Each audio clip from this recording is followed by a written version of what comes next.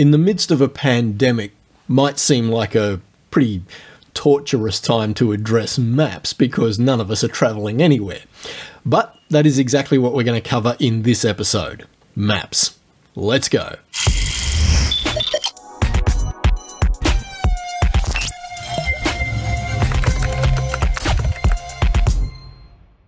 Hi and welcome to episode 87 of Understanding Darktable. I've talked briefly in the past about the maps page, but I've not done a dedicated video, and I thought it was time because there were some new features added to the maps page in version 3.4. As I'm recording this, we're now on 3.4.1. But anyway, there we go. So when you access the maps page, and that will be accessed via the other drop down from the light table view, select map, and here we are. A few things to note. On the left hand side you will see modules that you should already be familiar with: the collect images module, the recently used collections module, and the image information module. But on the right hand side we've got at least 3 modules that we've not seen before. Tagging you have seen before. Find location, locations, and map settings. I'm going to start with map settings. First, the show on-screen display toggle will allow us to toggle off or on the navigation and zoom keys in the top left corner, the map scale in the bottom left corner, and the GPS coordinates which appear in the bottom right-hand corner. Those GPS coordinates will always refer to the location that is in the very center of your map. One thing I wish existed here was the ability to simply point at an area and zoom into it, but it doesn't work like that. It always zooms into wherever your map is currently centered. Just be aware of that. If you did want to zoom into, let's say I wanted to zoom into Dubbo, what I suggest is that you look at where these triangles are on the left and right sides of your UI, and these triangles at the top and bottom of your UI, and try and drag that location to be in line with those triangles vertically and horizontally, and then zoom in, and you will end up pretty close to the mark. Okay, next up, the filtered images checkbox. If you have a current selection in the film strip at the bottom of your UI, then the filtered images will simply zoom the map to include only the images that you've currently got selected. So if I was to, and this is one of the quirks, in order to only select a single image in the film strip, you need to Control Alt left click on the image that you want to select. If I then Shift, and sorry, for Mac users that would be Command Option click, I think. Sorry, I'm not a Mac guy. We would then Shift click the last image to just select that particular range of images. If I wanted to then zoom to only where those images were, I would simply uncheck filtered and then click it again. And now my map view has zoomed in to just where those 7 images are. Before we go further on that, let's just keep looking at the map settings. We can choose a map source. By default, it'll be OpenStreetMap. I personally prefer Google Maps because I do everything in Google Maps, but you can choose whichever one you like. If I uncheck filtered, we can now see all the images I've, added all over the place. The group size factor will determine how many of these little groups of images appear at any one time. As you increase this, your images will compact down into larger groups. Now, what I want you to notice is these canola images. In the bottom left, there is a little number 7. These images over here, we've got 274. The canola images, that number is displayed in a white font, as in the font is white, whereas this 274 is yellow. What that tells me is that these 7 images are all in exactly the same location. When it's yellow, that tells me that there's 274 images that are roughly in this location, and as I zoom in on those, I will see they break apart into smaller subgroups. So wherever the text is white, all of those images, one spot. If it's yellow, as you zoom in, you'll see them break apart into different sublocations.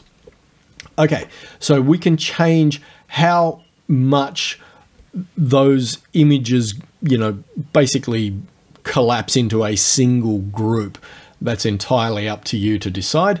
Minimum images per group defaults to 1. Obviously, if you want to exclude places where you only shot 1 image, then you could increase the minimum value as you chose to. So that is the map settings module.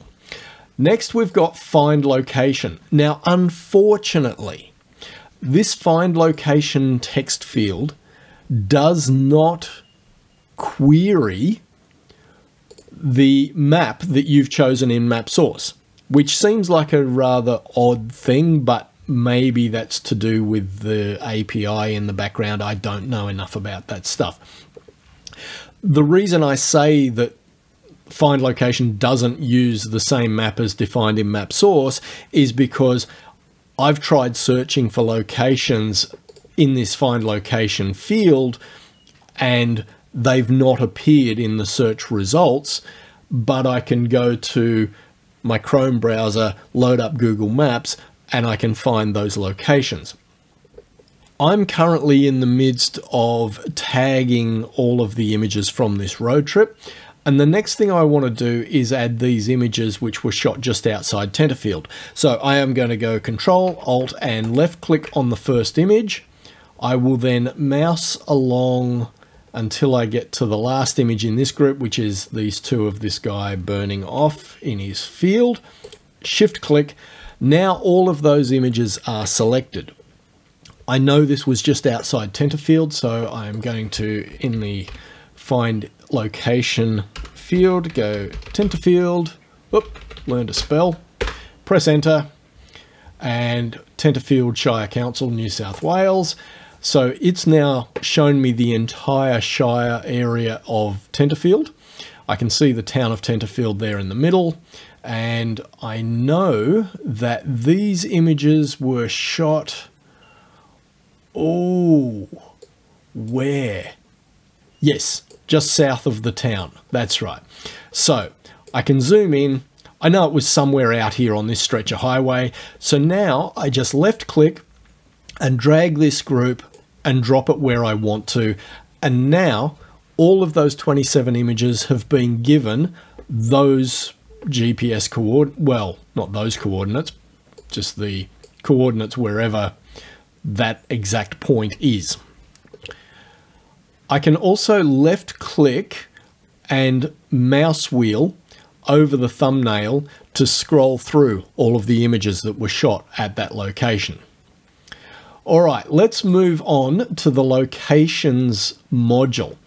What this allows us to do is define certain locations that we might want to go back to at some point in the future. So let's say you have family who live in another particular city and you want to define that location so that you can simply left click and jump straight back to that location at any point in the future when you might want to add more images at this location. So how might I use this? Well, I can left click to deselect, left click to select, and because I've already defined this location, the circle appears with a crosshair in the middle. I can left click anywhere inside that circle to reposition the circle if I want to, and I can mouse wheel outside of the circle to zoom my map, and I can mouse wheel inside the circle to change the size of that defined location. If I want to just jump to a particular area that I've previously defined, just left click and I'm there. And if I don't want the overlay anymore, I can simply left click it a second time, and now I'm just back to looking at my map with no defined locations. One more thing, in the locations module, the default location shape is a circle. So if I said I wanted to create a new location, and I'll just call it test, it appears as a circle, and we can do all of the usual things, change the size, move it, etc. But I can choose to make the new location a square or rectangle. So I just click on this icon until I get the rectangular shape, click on new location, I will call this test, and now I have a square. And I can use the Shift key to elongate the horizontal axis, or the Control key, that would be Command on the Mac, to elongate the vertical axis.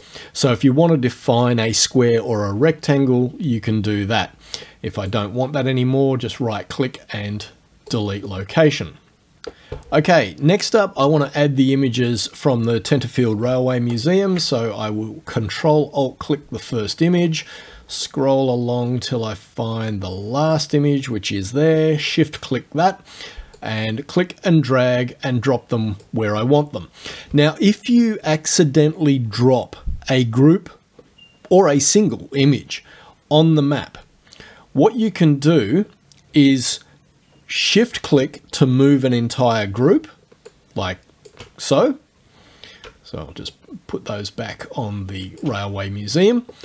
If I accidentally included this image here in the group at the Railway Museum, which I didn't intend to do, what I could do is scroll wheel until I find that particular image within the group, and then simply left click and drag that image away in order to reposition it where it was actually taken. Now, as it happens, I've got a whole bunch of images of this historic house.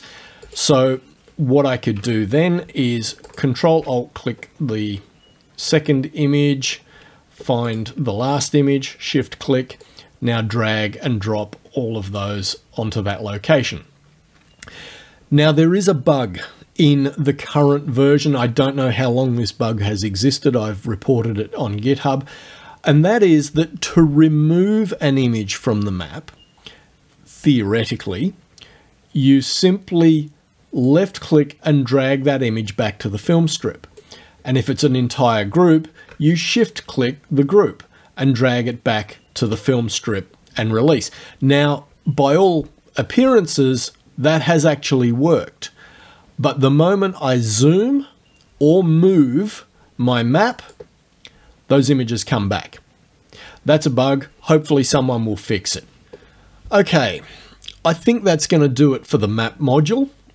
I think I've covered all the stuff that you need to know. Like I said, other than that bug of not being able to remove images, I think everything works as anticipated. If you want to export some images from Darktable and you've added them to the map and you then decide that you don't want the GPS coordinates to be included in the export, then when you go back to the light table and you go to exported, you will need to click on the metadata cog at the bottom right hand corner of the export dialog and deselect geo tags so that the geolocation data is not included in your exports. Alrighty, that's going to do it for that. But there are a few things I want to mention just on the tail end of this video before I go. I did get a comment on, I don't know which video it was now, from somebody by the name of Donald Trumpoli, okay, who wanted to know about the image of the tree with the stars that I featured in one of the previous videos. And he said, hey, Bruce, can you show us how you shot that image? So in terms of the shooting, this was shot on my Lauer 15mm manual focus wide-angle lens. I very deliberately positioned myself so that the moon, and that is the moon right there behind the tree, was on the other side of the tree from where I was, so that I was in the shadow of the tree. I did that because I knew that I was going to be shooting at 30 seconds at f2.8, and that would give me all of the stars, but I also knew it would give me moonlight on the landscape, which would give me a little bit of just foreground detail. That's the shooting part of it. The processing part of it, it's pretty simple, really. If we look at the history stack, let's just collapse this, because there's probably a lot of stuff there that we didn't need to see. So the first 8 things here would be all of the defaults, right up to white balance, and actually 9 things up to highlight reconstruction. Filmic RGB, we can see the settings there. I don't think I even tweaked Filmic from memory. I might have adjusted the black relative position, but probably not. Exposure would have been adjusted simply, you know, because it's the default that whenever you apply Filmic, or certainly if you have chosen a scene referred workflow, whenever Filmic is added, then exposure is added with a half-stop boost.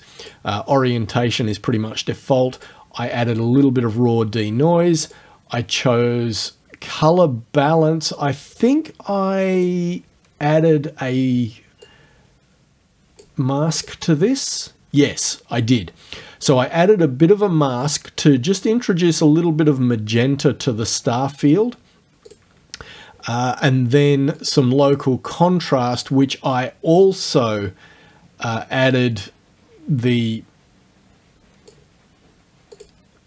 curved mask to, in order to just limit the local contrast to the star field, just to kind of make it not look quite so flat and dull. And that's all I did, Donald. There was nothing more than that. It's not, in my opinion, a massive amount of processing, but, you know, take from it what you will. But that's all I did. Something else that I did want to mention before I go was affinity photo. Now, I want to state right from the outset, this is not a paid endorsement. I've not been asked to promote the product. The company that makes affinity photos, Serif, or Serif, I don't know how you're supposed to pronounce that. I think it's Serif. I was using their desktop publishing app, which was called Page Plus, probably 20 to 25 years ago. And I loved it. It was a great piece of software. And the company kind of, I don't know, fell out of my circle of awareness for quite some time. And then about 5 years ago, at a guess, maybe more, they kind of went through a bit of a rebranding exercise, and all of their stuff got rebranded as Affinity. So they have Affinity Photo, which is their Photoshop kind of software, which allows you to do multi-layered editing and all that sort of stuff. Affinity Designer, which is like Adobe Illustrator for vector image work, and Affinity Publisher, which is sort of like InDesign. Now, last year, 2020, when the pandemic hit, they made an announcement that they were cutting the price of their software by 50%, which is pretty substantial. And I didn't pay much attention to it at the time. And then round New Year of 2021, I got an email blast from them that said, hey, we all thought the pandemic would be over by now, but it's not. And in order to help people keep, you know, producing content, we are reintroducing this 50% discount. And I thought to myself, I wonder how much they're charging for Affinity Photo.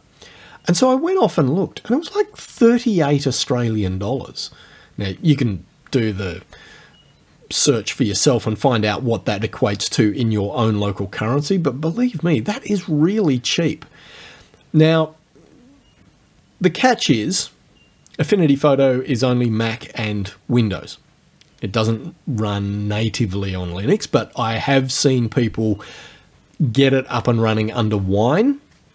I tried to install Wine on my version of Linux Mint, and I have had no end of grief trying to configure it. So I ended up putting VirtualBox on my Linux Mint, created an install of Windows 10, and I've now got Affinity Photo running inside a virtual environment under VirtualBox. Now, the reason I mention all of this is because I realize in the free and open source community, people generally say, if you want to do multi-layered stuff, use GIMP. And I use GIMP, I use it to create the thumbnails for these videos, and I've used it to do some other compositing work. But I've got to say, it's not even close to what Photoshop is. It's like, GIMP's down here, Photoshop's up there, Affinity Photo is up there, where GIMP's down here. It's like, it's not like 50% of the way between GIMP and Photoshop, it's like right up there. So I just wanted to mention it, just to say, while it's cheap, while it's been discounted, maybe go and have a look at it. Just something worth checking out. If you, like me, find that GIMP leaves you wanting, definitely have a look at Affinity Photo. Like I said, for the current pricing model, I think you'd be crazy not to jump on it, but that's just my 2 cents.